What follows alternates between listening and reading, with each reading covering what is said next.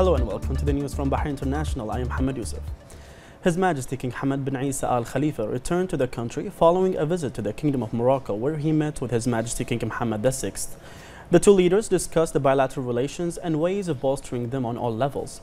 His Royal Highness the Crown Prince, Deputy Supreme Commander and First Deputy Prime Minister Prince Salman bin Hamad Al Khalifa was at the forefront to welcome His Majesty the King home.